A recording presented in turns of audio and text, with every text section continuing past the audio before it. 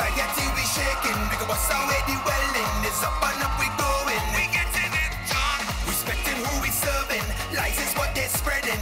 Every time we beat them, it's country that we choosing. Bread is how we rolling. What a beautiful San Fernando crowd. Let me hear you again. Oh God, the sea red and beautiful. I'll make the introductions as tight as possible.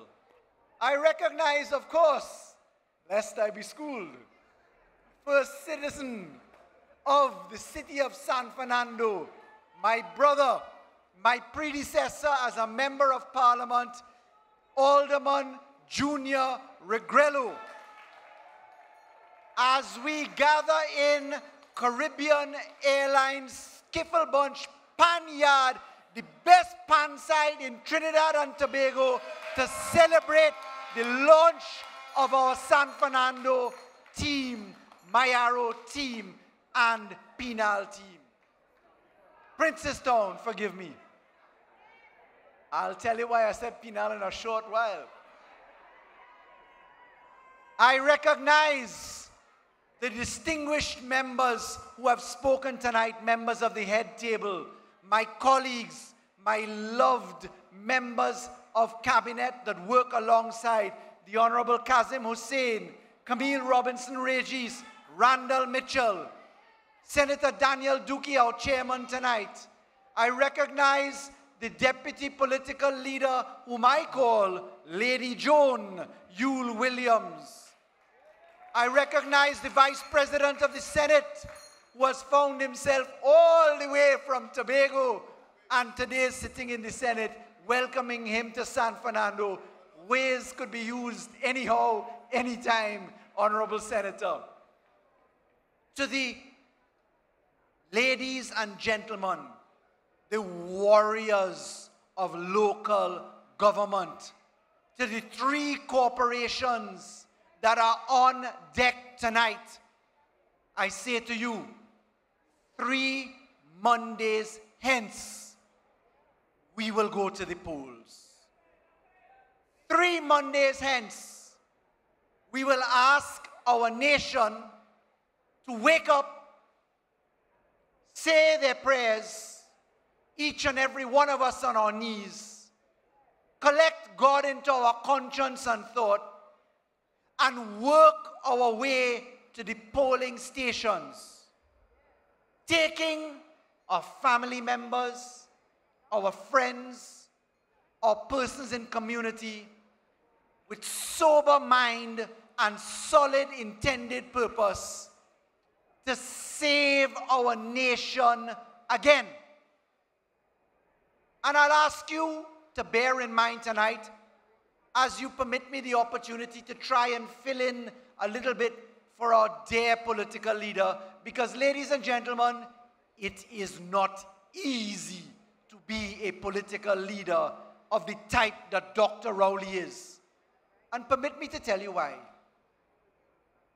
I can tell you, as I testify tonight, as many of my colleagues can, Dr. Rowley will be calling you at 12 midnight, 1 a.m., 2 a.m.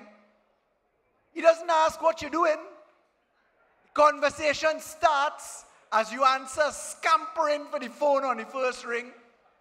You get into the business, and then at 5:30 a.m., the phone rings again. So my phone rings with a picture of Dr. Rowley coming up. A lovely, handsome picture of Dr. Rowley. And as I see that picture, I check my watch, and I realize it's a mere 3 hours later, and Dr. Rowley's on the phone. And I say to him, "Yes, Prime Minister." And he starts about that conversation, and he launches into work again. I think that the concept of sleep is lost on Dr. Rowley. And that is evidenced because at 7:30 you meet him in the office. It goes to pre-meetings. You then find him in cabinet. You find him in all of the board meetings and structured meetings that the office of the Prime Minister arranges. He chairs the Energy Committee, subcommittee. That is a committee which Kamla Prasad Bisesa chaired for 5 years and 3 months and didn't turn up once for. He presides upon the affairs of government and then starts that cycle again.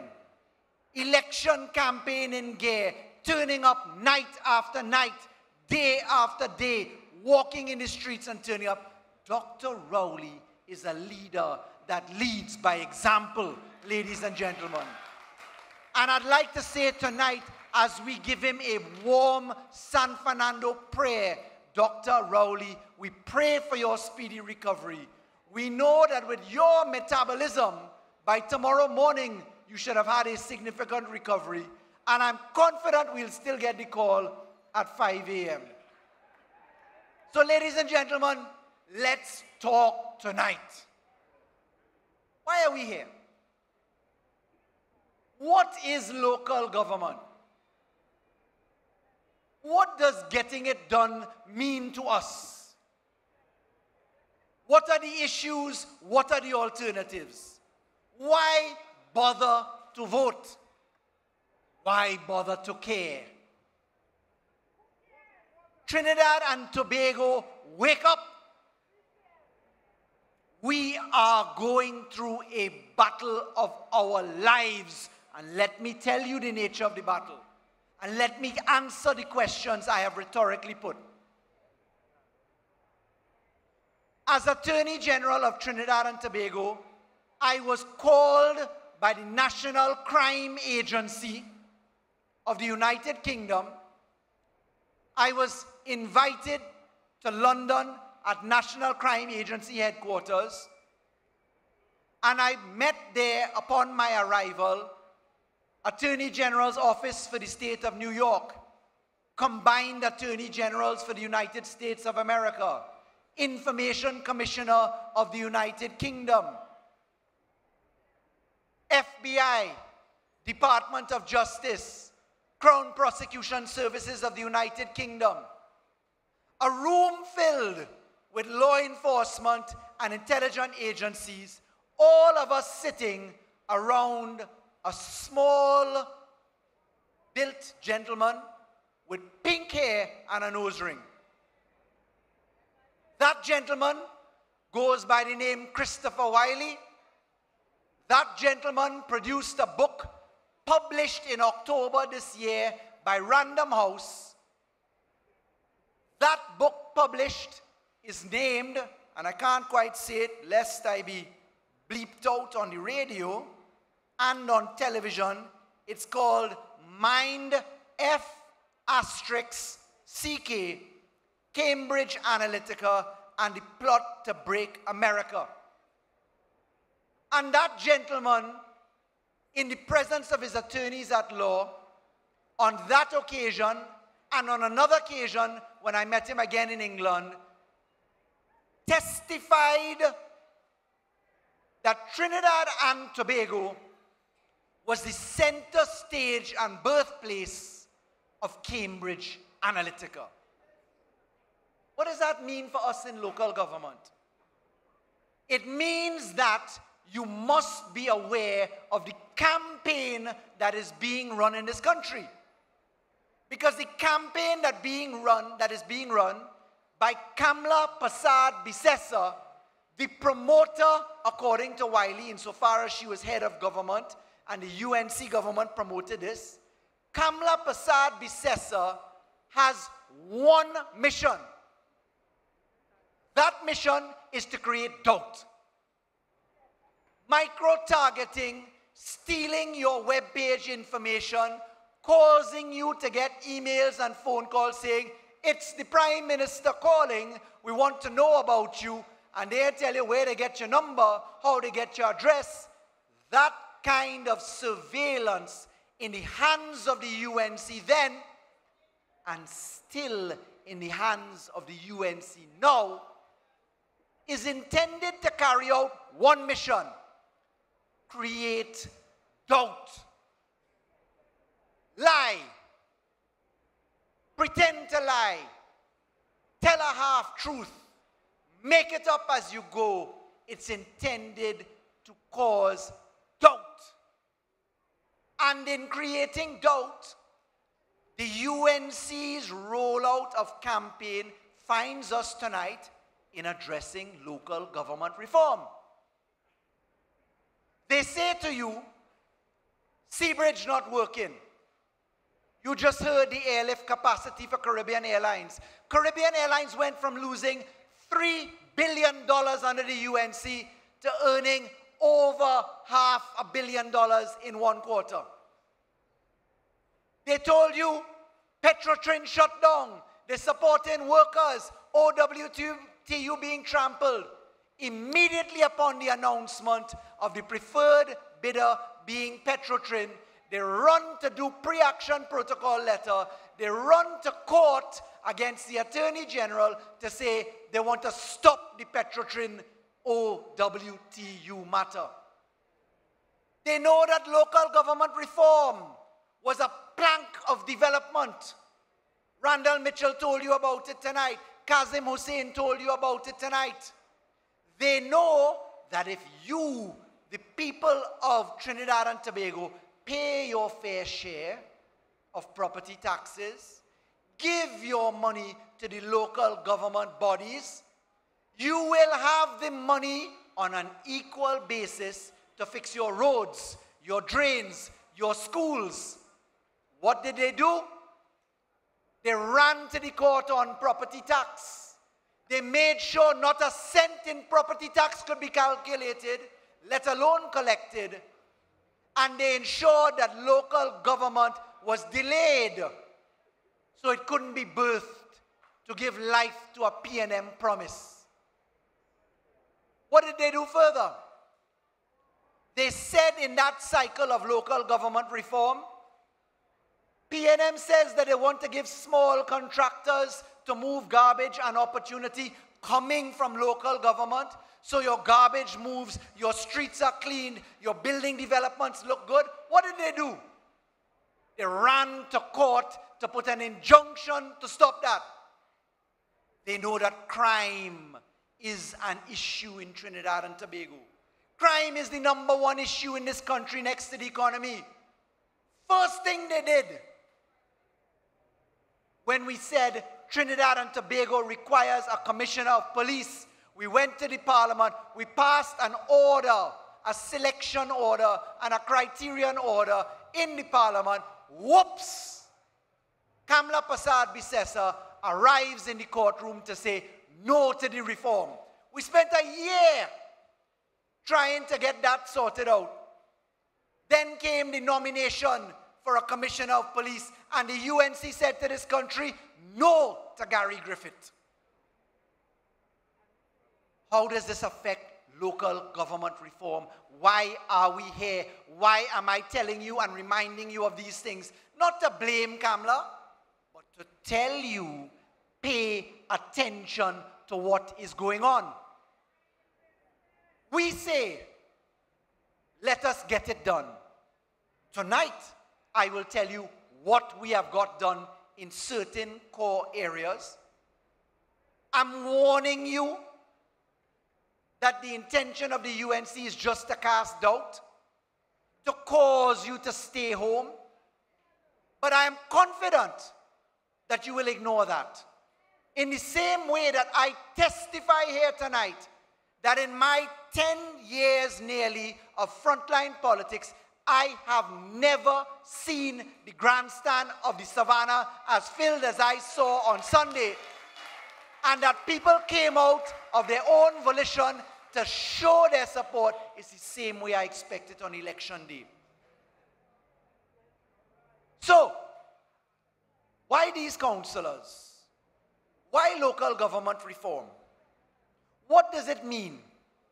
You have already seen the newspapers testify today that Kamla Persad-Bissessar's party will demonstrate that they will pay for people to come.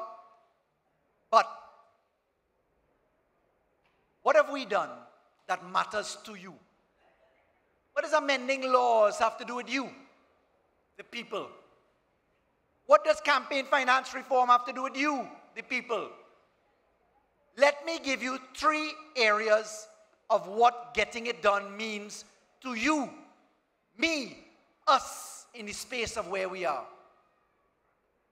The fact is that our country can properly demonstrate fact number one. We were told that the economy was in a great state in 2015. They ran a budget the year before of $62 billion. We came into office, we discovered that we had 1 day left of money to run the country. We discovered that we lost 96% of our oil and gas revenue. We discovered that we had to pay $12 billion in payments immediately.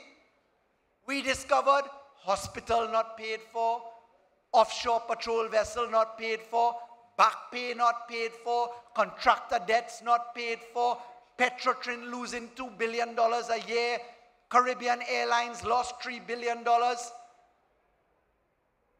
Coming into that equation, we could have done like Barbados and Jamaica, who took tough decisions. They went to the IMF. We could have taken savage decisions, because economists tell you things. Economists tell you when you're doing the budget, just cut expenditure. The largest aspect of expenditure for a government is salaries and wages, subsidies in terms of pension, food for underprivileged, medicine, gasoline. When the economists tell you, well, just cut expenditure and balance the budget, when you cut, the question is, who are you cutting? And in cutting our budget down by $12 billion, we had to ensure that everybody stayed employed. And in getting it done, having employment as your number one concern, not going to the IMF, not devaluing your dollar, not dipping into your heritage and stabilization fund in a severe way, paying your back pay, paying for the vessels, paying for the fuel subsidy, buying medicine, we kept employment where it is. And in getting it done, for local government concern, we now have, as a matter of fact, one of the lowest unemployment rates, under 4%, in Trinidad's history. Inflation is under 1%. The job market is now on the upswing. And that, ladies and gentlemen, came about by reduction of waste, mismanagement, and corruption. Because in getting it done, we created a continuation of roadways. Let me ask you a question. Everybody knows the highway to Point 14. Everybody knows that one of the largest contractors in Trinidad and Tobago under the UNC was SIS, otherwise known as MAMU, who collects upward of billions of dollars in contracts, and the day you lose the election, packs up and goes to Panama. Did Junior Sammy do that? Did Kusal do that? Did even people that we have before the courts, certain other contractors, did they pick up and leave this country? Ask yourself why that happened. When the OAS Constructura went bankrupt and we had to save this country in terms of performance, the Prime Minister got it done by cutting up the road packages, tendering it out to local contractors who hire local employees, local equipment, spend their money in Trinidad and Tobago, and in getting that done, it means if you want to have proper roads and proper connections, you have to allow that which has been done to continue. What does the extension of the roadway network mean? Why build a highway to Toko, to Sangre Grande, to Point 14? Because every kilometer or mile of highway that you build, that you construct, not only creates employment in its construction, but it allows the creation of alternate communities. There was a time when getting from Valsain or getting from QREP to Port of Spain was 2 hours long because you had traffic lights.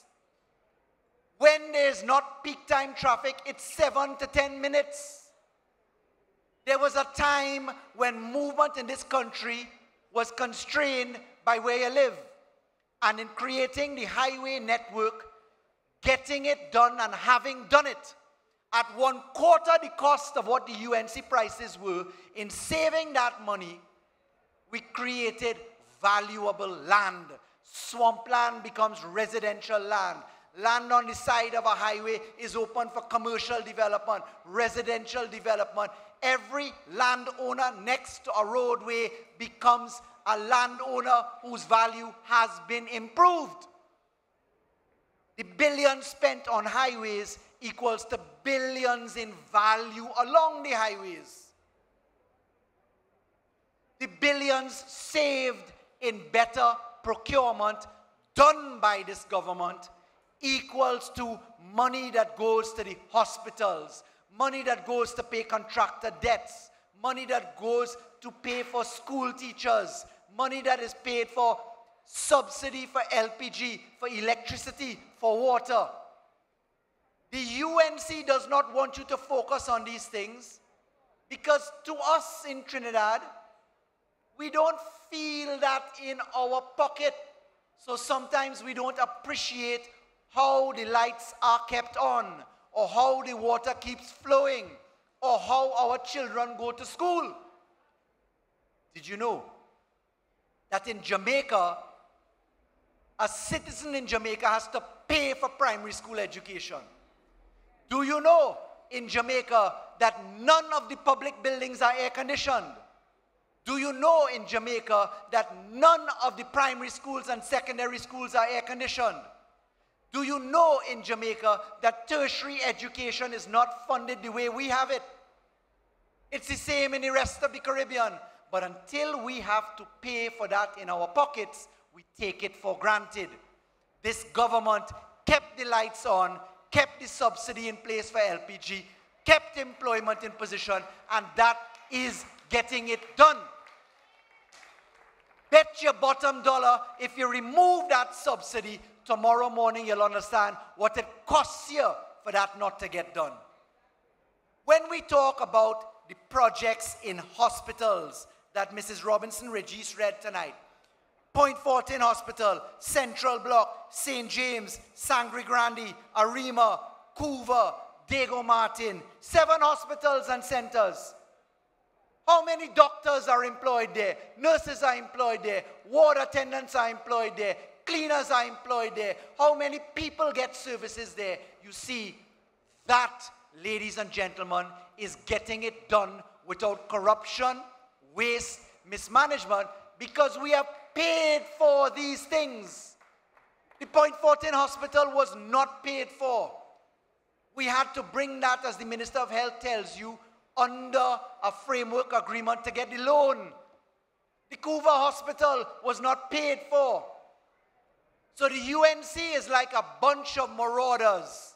They enter a restaurant, they order everything on the menu, they sit down and eat the meal, they spill it on the ground, they tell you they're coming back now, they leave you on the table and they say pay the bill. And that is people to watch Koki eye. That is of the type that Camille Robinson-Regis told you about tonight. I too saw the joke going around. In this case, it was labeled as a woman who treats you bad, leave you, gone, and then the woman come back to ask you again for love. Spend out all your money, sell your car, send away your children. Ladies and gentlemen, hospitals getting it done, hospitals in San Fernando getting it done are important. In Princestown, in Moruga. But ladies and gentlemen, let's get to one of my pet topics. How do you create a new society? Why should you give the PNM an opportunity to continue to create a new society? When are you going to feel safe in your homes? When will you leave your home, be on the outside, get a phone call from a loved one, and not hear them ask you as the first question, where are you? Second question, are you safe? Third question or statement, come home safely, watch your back, etc. Today we were in the parliament. Today we were passing legislation for consideration, asking for people who have automatic firearms, weapons of war, grenades, missile launchers, or people who are trafficking in firearms to not have access to bail unless they could tell the court why they should get it in exceptional circumstances. You know the UNC's position on that is? No. They will not support that law. They will not support that law to lock up people found with 9 automatic firearms, 9 machine guns, 8 machine guns, 1 machine gun spraying down a crowd and killing people, children, women, men, indiscriminately. Their answer to that, their issue to that is no. And ladies and gentlemen, let me tell you in what we have got done, why they don't want it done when it comes to law and order, anti-crime plan. The UNC talks about a crime plan, I have told you before. I understand why. A crime plan is a plan to commit crime. We talk about an anti-crime plan. And our approach to anti-crime is that you must have plant and machinery. In other words, then a place and a thing to work. You must have people inside the place to work.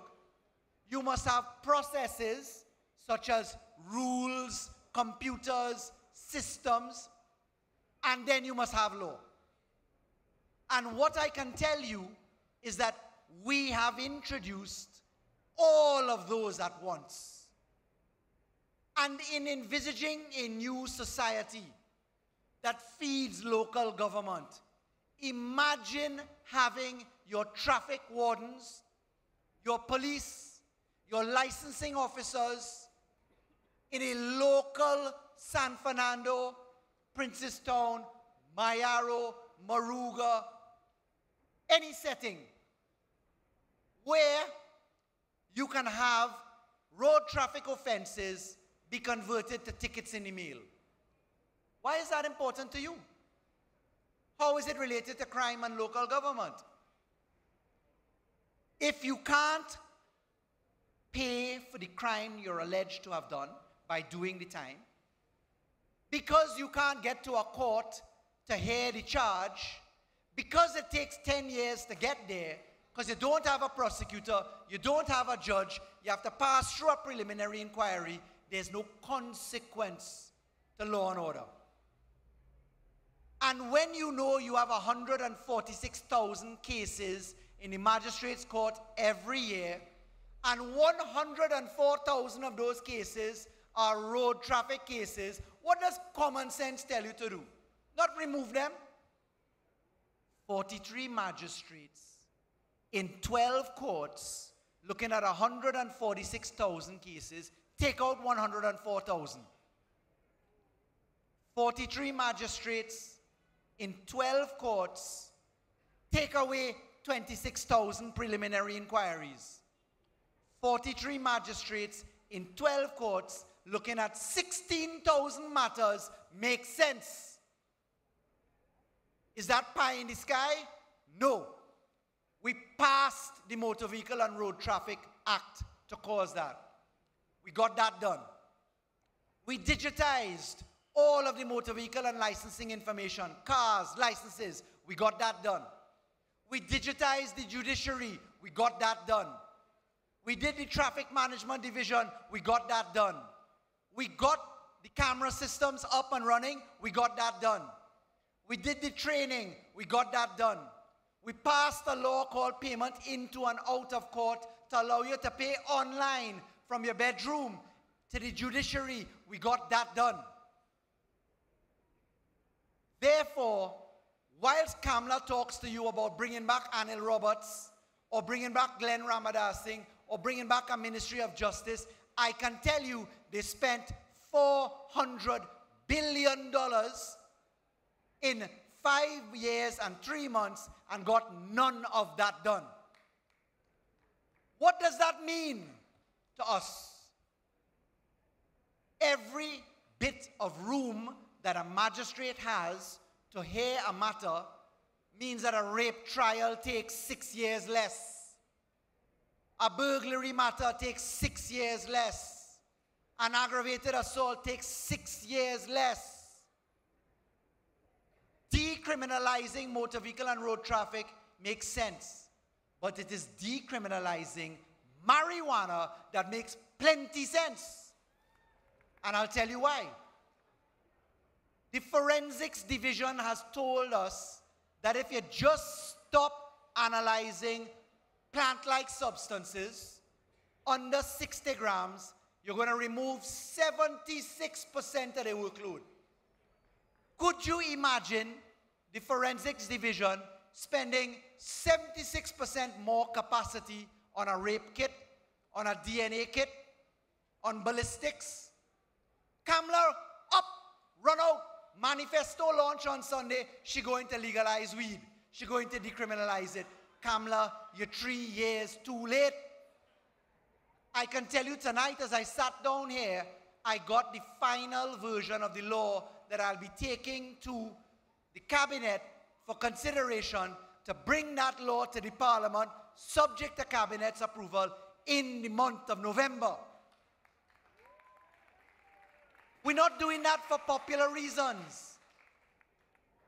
We're doing that because it means a rape matter moves faster. Because it is insane to lock up small men for small things because they are sometimes framed for it. You cannot put a man on remand for one joint of marijuana next accused for murder, a gang leader. And in getting it done, ladies and gentlemen, what was most critical for us that matters to local government, that matters to us to getting money, you councillors, you citizens, you burgesses, what matters most to you in local government? Your drain, the overgrown lot with mosquitoes, the vagrant who hiding inside the bushes, the massive pothole in the road, the collapsed house because a drain underneath is causing distress like we have in Navet. The fact that you have vagrancy on the road, the fact that you share your space in untidy conditions, we are rendered impotent, emasculated, because we just don't have the money for local government. And if you were to return money by going after the proceeds of crime, following the money, you will therefore be able to put more money into the citizens' pockets. So let me tell you what we got done in that. First of all, plant and machinery, I told you. People, processes, and law. Those 4 things must be dealt with at the same time. Whether it is local government reform, whether it is criminal justice reform, whether it is the hospital. In plant and machinery, we ensured, right here in San Fernando, the UNC, I can tell you, ladies and gentlemen, cancelled the maintenance divisions of the judiciary. They effectively restructured them and caused them to collapse. They said, don't worry, we're going to build a judicial complex. They went out, the record shows it that the Ministry of Justice breached the Central Tenders Board Act and they couldn't launch it. Next thing they did, they said we'll protect the prison. They went and they spent $80 million to build a fence around a prison. They didn't construct the remand repairs. They didn't adjust the prison's environment. They did not build a single court in this country. And today they're asking you what you're doing about it. Let me tell you what we got done. We opened the children's court in 2 places, in Faizabad and in Port of Spain, with multiple courts sitting in there. The parliament is to be relocated in January to the Red House. The civil court moves from the Hall of Justice. They go to the waterfront where the Red House was located, where the Parliament is, and we get 60 new criminal courts. Where are you getting judges from? Well, we went to Parliament and we got it done by amending the law. So we moved from 36 judges to 72. We went to the Parliament and we moved from 2 masters to 14 with 10 more. So you could case manage. We went to the Parliament, we passed the criminal division. Attorney General introduced the criminal proceedings rules. So when you get to court, your matter calling on time, it is ready, your documents filed. It's not 100 people call for 9 o'clock in the morning, lining up like cattle in the court, and your matter never goes on. And when you have that courtroom, you have the people. We went and our cabinet got it done by approving an amendment to legal aid and advice, so you have people to defend you, because most trials don't start because a defense attorney is not ready. If your attorney is not ready, a competent counsel will be appointed for you and your trial starts. Where are you getting a prosecutor from? We'll tell you because we got it done. We opened DPP's office in Tobago. We are to open DPP's office in San Fernando, Gulf City. It's being built out. We are opening the DPP's office in Port of Spain, Park Street. It's being built out. Public defenders are being built out on Stanmore Avenue. All those cabinet approvals, all that expenditure going on right now has been completed and done. But when you get to the environment now, obviously you understand processes. Processes are the rules to make it work. Removing preliminary inquiry so you don't wait 10 years to hear a matter to see if you have a trial. The Piarco Airport inquiry is running now on 20 years on preliminary inquiry. We are in the 20th year in the magistrate's court to see if they have a case to answer in the High Court. In the United States, people jailed, come out, forfeit assets, Trinidad and Tobago received it. I can tell you today, as Attorney General, that in December this year, we will have a civil trial in the United States, if all things are equal, where the government will for the first time be permitted to get repatriation of approximately $36 million from the Piarco Airport inquiry. And I can tell you that my lawyers in the United States tell me for 5 years under the UNC, they never got a stroke of instructions from the Attorney General. We'll get that one done. Stay tuned. The money for local government. The Follow the Money campaign. Taking the profit out of crime in a system where you have courts, you have judges, you have processes. What makes the UNC more panicked and fear in their heart and soul than the thought of taxman, foreign accounts, DPP, money laundering, proceeds of crime? Let me tell you their record. FATCA, which is the foreign account declaration for the United States. You remember how we had to beat the UNC into submission there? They drag it, they went joint select, they say no, they say yes, they say no. Only when the society rebelled against them, they were compelled, understanding that they had to say yes to say yes. Global Forum, which is the other 190 countries in the world, in Europe largely, and their associates. What did the UNC say at the Declaration of Global Forum Foreign Accounts? The answer to that is what? No. When we brought the amendments to amend the Income Tax Act to allow the police to get into bank accounts to get information, what did the UNC say? No. What did we have to do? We had to strip that bill out, take out the 3/5 majority, and pass it with a simple majority. When the gaming legislation came up, because in casinos you can launder money. Do you know, ladies and gentlemen, Trinidad and Tobago is the only country in the world, according to the IMF, that does not have a regulated gaming industry. Let me repeat that. We are the only country in the world, according to the IMF, that does not have a regulated gaming industry. We are the only country in Global Forum, 190 countries. We are the only country in that 190 country pack that has not signed up to Global Forum. What has the UNC said to gaming legislation? No. What have they said to insurance amendments? No. What did they say to property tax to make sure it is transparent? No. What does that mean for us in San Fernando? In San Fernando, we pay 9% of the value of the property for taxes under land and building taxes. Under the property tax, you are supposed to pay 3% of the rental value per year. An average home will pay somewhere between $60 to $140 per month. Under the UNC land and building taxes, you will pay tens of thousands of dollars if you stay at 9% per month. Because it's 9% of the value of the whole property. A $2 million property, 10% is $200,000. You're looking at $190,000 divided by 12.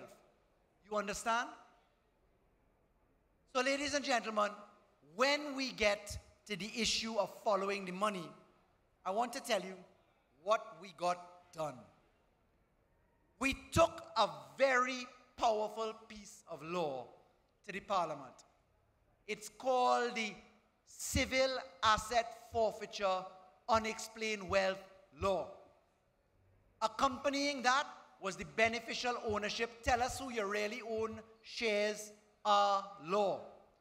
Accompanying that is the law to treat with transparency in land ownership, the Registration of Title to Land Act, etc.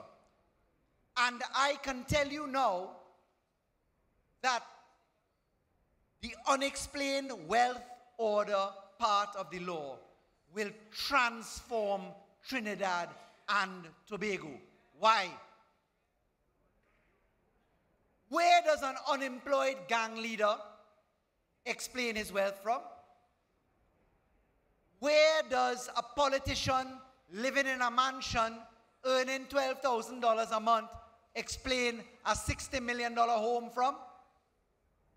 Where does a public servant earning $10,000 a month and having $4 and $5 million bank accounts and large cars and homes explain that wealth from? You see, that applies across the society. And all that we ask people to do is to get sober. Sobriety is not an easy thing. I can tell you that the product of having got that done is evidenced in the tax amnesty. In the tax amnesty, we netted $2.4 billion in 2.5 months, $1.3 billion from the energy sector, and the rest from $1.1 billion from the civil society. Why? Because of Explain Your Wealth. I can tell you that we have reported several matters to the police under Explain Your Wealth, and we expect action in a very short order. I can tell you, you know I am not one to spit in people's faces. Pay attention to the news. I will come quickly now, in the few minutes I have, to tell San Fernando why you need to allow the San Fernando Corporation to continue with all P&M. For years, we heard of San Fernando having the waterfront.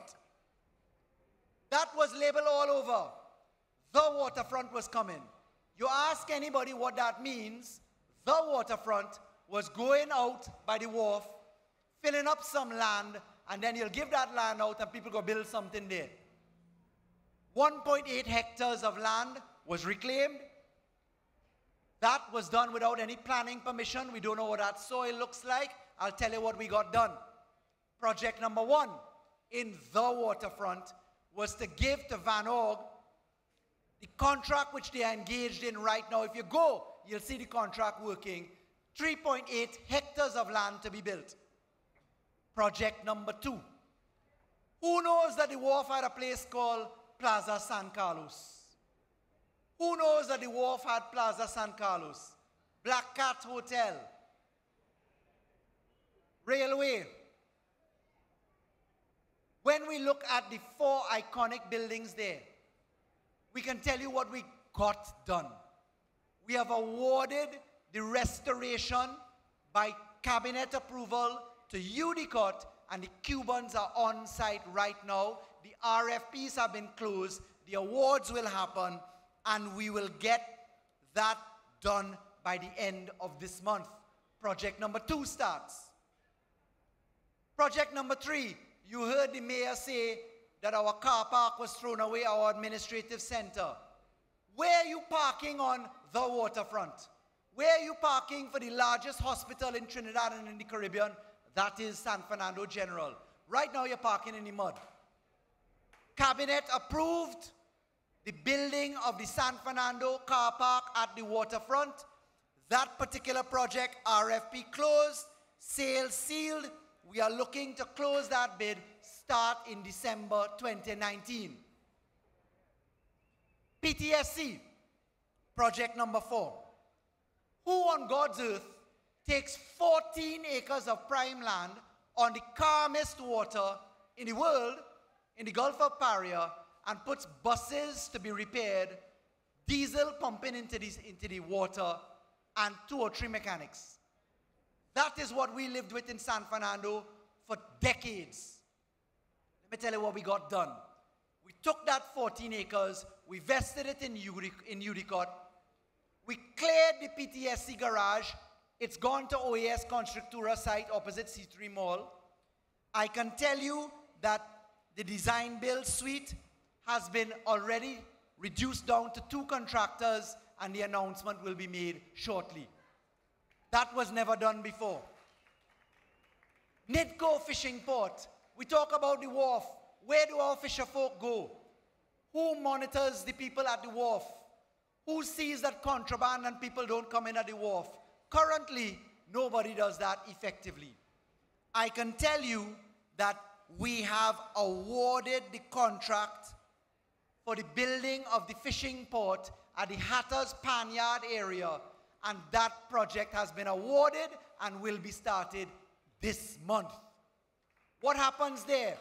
Fishing location, vessels, gassing, ice facilities, fishing mart. Next project, project number 6, the Ministry of Works site, right opposite the cemetery, Rudall Cemetery. That project has been vested in the HDC. We had awarded it to a Chinese firm to build 231 homes. We got a better pricing structure locally. That project, the RFP for that, will go out in November. In December, a contractor will be put on that site. 231 homes. The boardwalk facility and road widening, expansion of the highway network right around San Fernando, the pure division of the Ministry of Works has already completed their highway network consultation for their CEC clearance, and that pure program starts this year. Skinner Park, gifted in 1926, last renovated by one Errol Mahabir, may God rest his soul. If you pass at Skinner Park right now, it has been demolished. $190 million being spent in San Fernando at that location because we deserve our park. Our park is the equivalent of our cultural center, our sporting center, our youth activity center, and our park is our equivalent of the San Fernando version of the Savannah. That project is already in gear, having started by getting done by planning and facilities. I can tell you the Magistrates Court, that land cabinet completed and vested that land in the judiciary. The plans are at the cusp of finishing. The award for the Magistrates Court will be done this year. I can tell you that the boardwalk facility, when the road is rewidened at the waterfront, that will allow us to have nighttime entertainment, food, businesses. All of these things, ladies and gentlemen, in a local government context mean jobs. What are we suffering in San Fernando? Underemployment, unemployment, lack of housing, lack of development. Drive along Coffee Street from the Navet Road point, straight down, or Pointe-a-Pierre Road if you want to take it, straight down to Skiffle Bunch Panyard. It has barely changed, ladies and gentlemen. That is why in getting it done, Carlton Lane is to start. Roy Joseph Extension and Community Center has been awarded already. The Mbakade improvements have been awarded already. In getting it done at the Marabella train line, we have taken people into home ownership for the first time in their lives, ladies and gentlemen, and similarly at Mbakade. So, whilst the UNC may try to tell you that there is no plan or no connection, whether it is in the laws that have been passed and done and operationalized. You remember there was a point in time where they say, anti-gang, anti-gang, anti-gang, what is it going to do? Nobody's telling you on page 7 of the newspaper that 5 alleged gang leaders are in no bail conditions facing anti-gang prosecution. Nobody tells you on page 7 that when Dr. Munilal stood up in the parliament and said Dr. Rowley have an account that he thief money in, nobody said on page 7 that the Financial Investigation Branch cleared Dr. Rowley of that allegation. You see, good news don't sell. The newspapers, as I come to an end, and the UNC sometimes get tied up in the news cycle. Let me ask you this, ladies and gentlemen. You have all seen movies like Braveheart, like Gladiator, inspirational movies, The Last Mohican, Last of the Mohicans. When you see that protagonist rallying the troops, calling them to order, launching the battle cry, when you saw Mel Gibson with the face in blue and white saying, freedom! Was he doing like the UNC? Imagine the UNC on that battlefield telling you, hey, the horse dead. The men in the back starving. That ground looking like it's slippery. Boy, it raining, let we come back the next day. We have no money afterwards. Half the flank sick. 2 men looking like they're dead. The UNC's battle cry, echoed unfortunately by some elements of the media, is to tell you, be afraid, stay home, have no faith, cast doubt. That is why I reminded you of Cambridge Analytica. That is why I will tell you about one thing. It's called astroturfing. Google it. Astroturfing is where you see a campaign being run by somebody who looks like a legitimate person for the cause, but it's really being run by somebody else.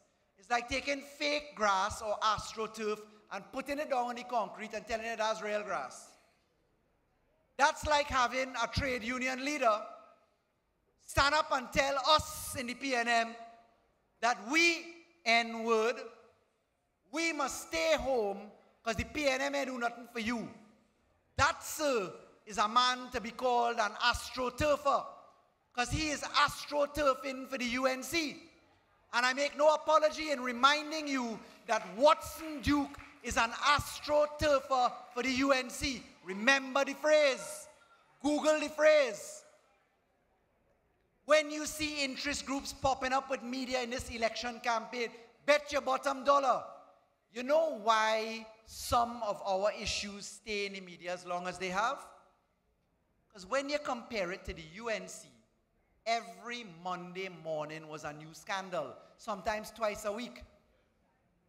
The other day they asked us why we're talking about the prison system and how we had failed to understand the concept of grabbers and jammers. that is the equipment in the prisons that grabs a cell phone call or jams an outgoing cell phone call. And we told them quite simply, Minister Hines, in his usual way, corrected them in crosstalk to say, listen, you all never implemented it, but we understand you all know about grabbers and jammers. All they know about Glenn Ramadas Singh. All they know about... I'll stop there. Ladies and gentlemen, be prepared for fake news. PNM don't have bacchanal and scandal. So what they're telling you is, hold on to a supposed sea bridge collapse which does not exist. Tell your Petrotrin can't open again. They used to be supporting the union, but now they're not supporting the union, but now they're really supporting the union. So they bring out the AstroTurfer to tell you, I'm a union man, don't support. Understand the nature of the people you're dealing with. Now, the only way this is going to happen in 3 Mondays' time is if you mobilize your crew. There are jobs on the horizon. Minister Imbert said he's seeing blue skies, we've turned the corner, but he did not have to say there's a journey still to be had. We are walking that journey. It is reasonable, having lost 96% of your revenue, to recover your steps, to make profitable enterprises. Can you imagine a trade union for the first time in this country running a commercial enterprise like Petrotrin? There will be no precedent of that type, certainly in the Caribbean, and hardly any elsewhere. And why will the UNC be mortified of that? Because workers will get, for the first time, their fair share in their employee share ownership programs, and we will see prosperity. So San Fernando, all of our people, all of our corporations, there are good days ahead of us. We have heard facts tonight. We know substance. You understand AstroTurfers. You remember Cambridge Analytica. You understand that there are bandits and thieves at the door waiting to take your patrimony away from you. You must never allow this country to return to the hands of the UNC. And the only way that that will be stamped out is if you vote them out. And I call upon you on December 2nd, as we rise in support of the municipal corporation bodies to be populated by the PNM members, to remember that clarion call of the greatness from which we come, of the greatness which we can acclaim and aspire to, of the greatness which we will achieve. And join me in ending by saying, great is the PNM, great is the PNM, great is the PNM, and we shall and must prevail. Thank you, ladies and gentlemen.